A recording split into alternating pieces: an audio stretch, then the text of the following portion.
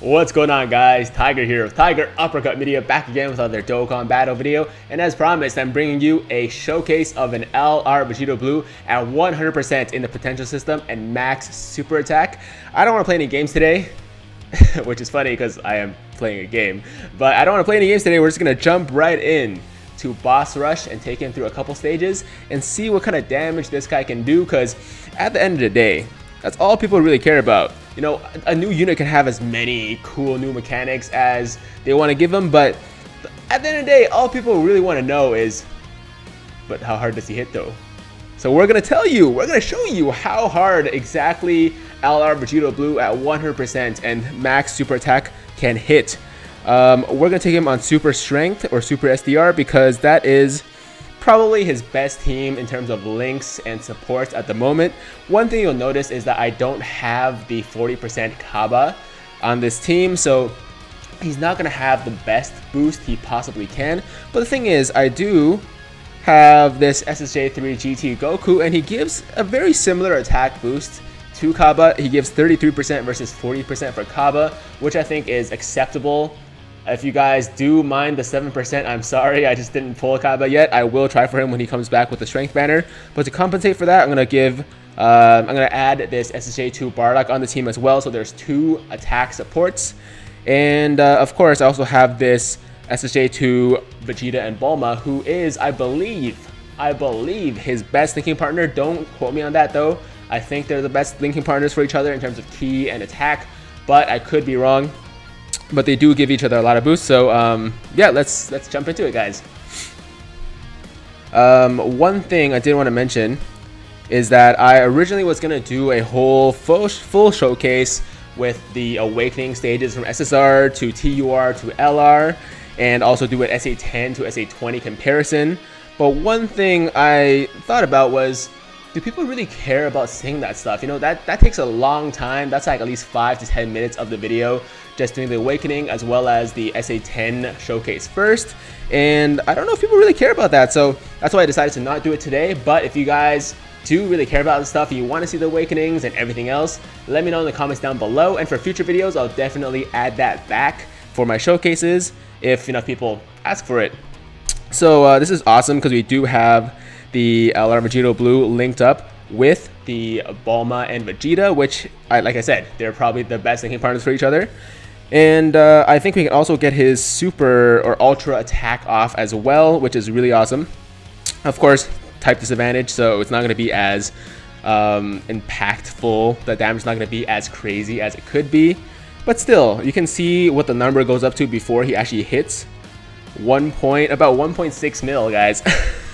For a free-to-play unit, that is insane. And he crits all the time. One thing I noticed is that mine is at SA20 in the potential. No, not SA20. He's at level 20 critical in the potential system. So obviously he has a very high chance to crit, about 40%. But like, I noticed I feel like he crits even more than most units do at level 20 crit. I don't know what it is, but like this guy, I feel like he crits more than LR Trunks, who technically has a higher chance to crit. So that could just be me. Maybe I'm just crazy, but yeah, that's what it feels like. Oh, by the way, before anyone gets triggered, another thing I'm going to talk about right now is the free-to-play aspect of LR Vegito Blue. A lot of people have been saying he's actually not a free-to-play unit, and the reason for that is because I understand people who talk about that, who say that, because he's technically not a summonable unit. You don't have to summon for him. But at the same time, because of the Supreme Kai missions that require you to have so many units with Fierce Battle, and most of those units are summonable, or you have to summon for most of those units because Fierce Battle is usually reserved for, you know, top tier units, very strong units. And there's not a lot of free-to-play units that have Fierce Battle. So at the end of the day, if you actually want to get LR Vegito Blue to his LR status, you will have to summon for a lot of these units that have Fierce Battle, or just have gotten really lucky as a free-to-play player, which is kind of rare, right? So I totally understand where people are coming from when they say he's not technically free-to-play. And I also see the other aspect or other part where people are saying he actually is free to play because you don't have to summon for him, so he is a free to play unit. So I think, look at that. Look at that, the 2 back-to-back crits. First crit was 2 million, this crit was 1.8 million. This guy is an absolute monster. But as I was saying, oh man, keep losing my train of thought like this. He is in a category of his own, in my opinion. I don't think he can be categorized as solely free to play. I don't think he can be categorized as like fully pay to play, like, you know, LR Gohan, LR Trunks, you know, the original, or like all the summonable LRs are, because he's not technically as hard to get as those guys. So yeah, I think he's in a category of his own. He's kind of like F2P, free play to play. Anyways, I don't know. I don't know what it's going to be called, but I think he's in a category of his own. And if they start doing other LRs, like free-to-play LRs like Vegito Blue with some restriction that most free-to-play players won't be able to meet, then maybe we'll have to create a new category for these kind of units, aside from just the basic free-to-play and pay-to-play or pay-to-win or whatever you want to call it. This is very, very good rotation. But what I actually want to do is get off... I don't know. Should I try to maximize his damage output, or should I actually try to show you what his 12 key super does? No, you know what? Since we have the GT Goku right now with the attack boost, we're going to try to maximize his damage. And this should actually give him full bar. Oh, okay. Well, he's missing one, but that's okay. And then next rotation, when he doesn't have the GT Goku, then we'll do his 12 key. And a lot of people actually are saying that they like his 12 key super attack better, which I kind of agree with. 2.1 mil, 2.1 mil. And is it going to be a crit? Is it going to be a crit? No crit, but still 1 million. That's awesome, guys. For a, I'm not going to say free to play, but for a kind of free to play, kind of pay to play unit, basically for a non-summonable unit, he is absolutely amazing. It's such a strong unit. It's so hard, it blows my mind. And I'm gonna heal up here because I don't want to die in the middle of this showcase, which has happened in multiple showcases, as you guys may know if you watch my other videos. So I don't want that to happen today. I don't really care if any of these guys get their supers off, so I'm just going to give them 1 orb or whatever, so we can save those strength orbs for our LR Vegito Blue. But yeah, so really good unit. If you guys don't have the units to get him, you can actually, I mean, there's not much you can do. There are certain free-to-play units that do have Fierce Battle, so there's that option. But if you're missing like more than a few Fierce Battle units, then it's just a matter of time. You know, you just gotta have to wait for new units, for different units to come out that you need for the Fierce Battle links, and hopefully you can pull them, or hopefully they introduce more free-to-play units that have Fierce Battle. But there's not much more you can do aside from that for now. If you're missing those units, I'm sorry, guys. But I mean, the cool thing is just, you know, eventually you will be able to get him, because eventually you'll be able to pull those units. So it's just a matter of having patience. So this is really awesome because we will get his 12 key super off, and I love this super. He's like, come here, I got a surprise for you. Surprise, bitch! 1.8 mil crit, look at that. I mean, I'm serious. Okay, so this guy's attacked 4 times already, right? 4 times, and he's crit 3 of those times. This guy is like, I feel like he crits more than LR Trunks. I have LR Trunks on global. I mean, I'm all over the place right now. I have LR Trunks on JP, right? I've had him for a while on JP, so I've played with him a lot there, and I feel like he crits a good amount, but he doesn't crit a crazy amount. And I feel like LR Vegito Blue for some reason actually crits more than LR Trunks, even though LR Trunks has a 50% chance to crit, while LR Vegito Blue at 20 in the 20 critical level in the potential system should have a 40% chance to crit. I don't know what it is, but that's just how it feels like. Okay, let's see. Can we get his Ultra Super? No, it doesn't matter. I actually really like seeing the 12 key super. It's the same super that the Tech Vegito Blue has, actually. And I'm really glad they gave him that super because it's so sick. He's just such a troll. He's like, hey, come here for a second. And the guy's like, oh, okay, what's up? And he's like, surprise! You die. Is it gonna be another crit? Is it gonna be another crit? Look at that! I'm serious. Like, look at that 1.5 mil crit. That's 5 or 6 attacks now.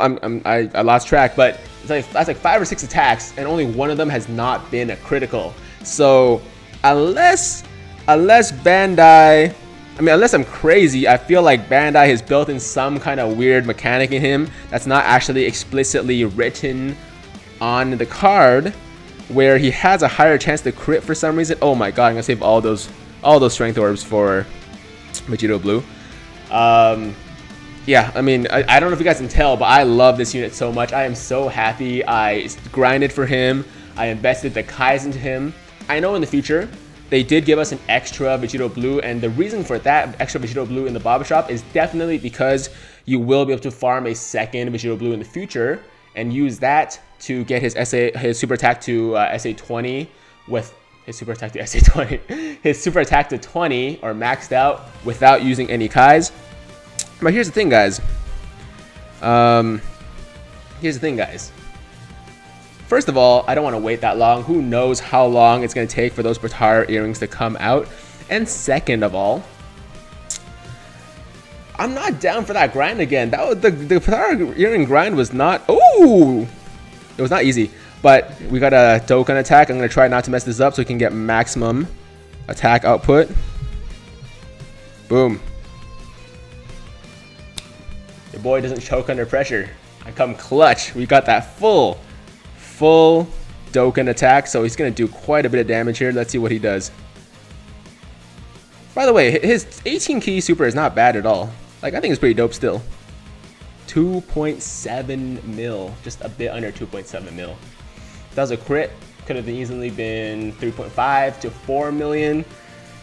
Oh my god, unbelievable, guys. And obviously, I'm not using any like crazy attack boost items because I don't think those are a true representation of how powerful a unit actually is. So I'm not going to be using like a Dabura cookie or anything like that because I don't really see a point in doing that. Okay, so here we go. And I just realized that I haven't been taking the SSJ3 GT Goku out of rotation so that I can link up with the, or actually at least give the boost to the Vegito Blue every once in a while. That's my bad. I just have like this reflex where I'm like I have to put the two Gokus together because they have such good synergy, right? So that's my bad. But I guess that's okay. As you can see, even without the 33% attack boost, LR Vegito Blue is still an absolute monster. And yeah, I mean, this guy doesn't even have Fierce Battle. He got Shattering the Limit or Shaftering the Limit, but still, he doesn't need any of that stuff. He hits like a freaking truck. He hits as hard as a lot of LRs, to be honest. Like, he hits as hard as pretty much as hard as my LR Goku Black. Mind you, of course, that the LR Goku Black does not have any dupes in him, and this guy is 100% in the potential system. But for an LR, that is not summonable. I'm just gonna say that from now on. For an LR that's not summonable, he is definitely top tier in terms of damage output. It's pretty crazy, guys. So hopefully I don't think I'll die here if he gets supered. Yeah, no, he won't, because he's such a great tank. Look at that, 53 damage. He took 53 damage from SSJ4 Vegeta, who has type advantage and is by all means a boss that should be hitting quite hard. So one thing that doesn't get mentioned enough, in my opinion, is how powerful of a tank this guy is. He is an amazing tank. He has so much defense, and he's taking double-digit damage from like most Dokkan, like Dokkan event fights. Oh man, this I can't say more great things about this guy. He is just so good. Yeah. So, I was talking about the Tech Vegito Blue before, by the way. Interesting fact, I read somewhere, and I can't confirm this 100%, but I believe it was Mobile Man in the Dokkan Reddit Dokkan subreddit who did this, and he's the guy who does like all the calculations for a bunch of different units, and he's fairly credible, so I'm pretty confident with this claim. But essentially, he said that LR Vegito Blue hits harder than physical Vegito Blue with 2 dupes or less. So at 3 dupes, physical Vegito Blue will actually hit harder than LR Vegito Blue. And for Tech Vegito Blue, if your Tech Vegito Blue has 0 dupes, then he won't hit as hard as LR Vegito Blue. So conversely, that would mean that LR Vegito Blue hits harder than Tech Vegito Blue with no dupes, which honestly is pretty impressive considering that LR Vegito Blue, no, Tech Vegito Blue is quite broken in his own right. So for LR Vegito Blue to be able to hit as hard as him with 0 dupes is pretty impressive in my books. I'm not upset about that at all. Okay, can we get another critical with full key bars? He's got a full 24 key right now, so this is as hard as he can hit without any boosts. Look at that tanking. Look at that tanking. 26, 67. Oh my god, are you serious? Give me a crit right now. Give me a crit. No crit there, but 1.3 million. I don't know, guys. That's pretty crazy to me. That's pretty crazy to me. So we're gonna make this the last stage that we're gonna take him on, because this video is running a little bit long, and my super strength team is like pretty strong, but I mean it could be better. One thing that I want to tell you guys is that I do plan to put out a Super Battle Road video very soon. I think what I'm going to do, actually, I haven't touched Super Battle Road at all, by the way. What I'm going to do is actually, let's not die here, so let us use an Icarus just in case.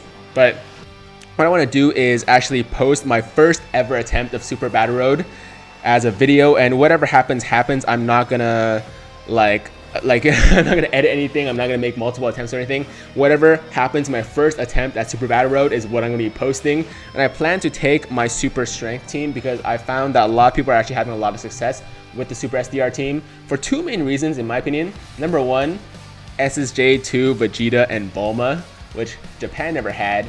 And that unit is insanely good, even though mine is at 55% in the potential system, which means it has 0 dupes, because I was only able to pull.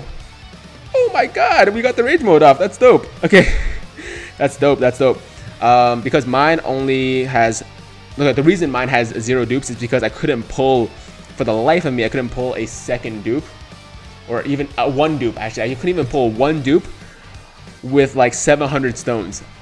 It was stupid. I literally spent 700 stones chasing for a 1 dupe of the Vegeta, because I pulled his first copy with the first multi, you know, the one that's special where you can either get Beerus or Vegeta at the end. And I got the Vegeta, and I was really happy about that. And I just wanted 1 dupe, and I couldn't pull him in 700 stones. I have an almost rainbow Beerus, of course. Almost rainbow Beerus. Almost rainbow, oh, no, I think I do have a rainbow LR, no, not LR. Rainbow Kid Goten, the int one. I have a nearly rainbow Tech Kid Trunks, and it's just dumb, guys. I'm pretty pissed off about that. But what can you do? Oh, I also have a rainbow support int Whis from that banner as well. So I basically pulled like stupid amounts of copies, almost 2 mil crit, by the way. I pretty much pulled like 1 million copies of every single other featured SSR and that banner, because it was a GSSR banner, if you guys didn't remember that. And I just couldn't pull a dupe of the Vegeta, so that's pretty stupid, but what can you do? That's life, right? Okay, we're on the last stage now. We're just gonna finish this up here. I'm gonna heal up just because we don't want to die again. Like I said, I die I've died quite a few times in these showcases, and I don't want to make that a regular thing. And we're gonna call it a day. Oh, just for some real talks, by the way, if you may allow me to talk about some non-Dokkan related things. Tomorrow is actually Chinese New Year, and for my Asian brothers and sisters out there, I guess Chinese brothers and sisters out there, I know there are a few of them out there because I've seen you guys in the comments. You guys know this pain. We had some family friends over for like an early Chinese New Year celebration dinner, right? And the first thing everyone says to me when they see me is, "Hey, you got fatter." Like bruh, hey, there's a difference between being fat. If you guys hear that, that's actually the sound of my water kettle. It likes to sing a song every time it's finished boiling. So I apologize for that if it's in the video right now. But there's a difference between being fat and intentionally bulking, which is what I'm doing, okay? So you guys know me only with this moon face here, because I've been pretty much on my bulk ever since I started this channel about 2 months ago. I've been bulking since about October. But I'm not gonna do any more. This is the end of the video. But essentially, no, what am I doing? Sorry guys. Essentially, I'm gonna be cutting down very, very soon. So come like August, September time, you guys will see a very, very different Tiger, a much leaner and meaner. Well, not meaner because I can't really see myself being mean in any context, but much leaner Tiger. I expect to actually probably be like 40 to 50 pounds lighter, because I want to go to Fan Expo in Toronto in September as a topless Goku. So your boy is going to be shredded to the bone. That's going to be sick, so stay tuned for that. But yeah, okay, so back to Dokkan now. We just showcased this guy. As you saw, he is an absolute monster. He is stupidly good for what he is. And if you guys were wondering whether he's worth the orbs for his potential or worth the grind that's going to take, which isn't that bad to be honest, especially with the 3 times the XP going on right now, 100% yes, definitely do the grind. Give him the orbs, give him the Kais right now, unless you guys want to wait for like 4 or 5 months or whatever, how long ever it's going to take for them to give us the Potara earrings to awaken the second LR Vegito Blue, so you can feed him into the first one for SA20. It's up to you. I would recommend Kais, but do whatever you want to do. Hope you guys enjoyed the showcase. Let me know in the comments down below what you guys think. Also, let me know in the comments down below whether you guys think he's actually a free-to-play unit or a pay-to-play unit or somewhere in between. Hope you guys like the video. And if you like the video, then make sure to leave a like down below. I know that's different from what I usually say. And if you're brand new to the channel, then considering going down to that big red subscribe button, hitting that button, and joining the Tiger Squad today. Hope you guys have an awesome day. This was Tiger with Tiger Uppercut Media, signing out.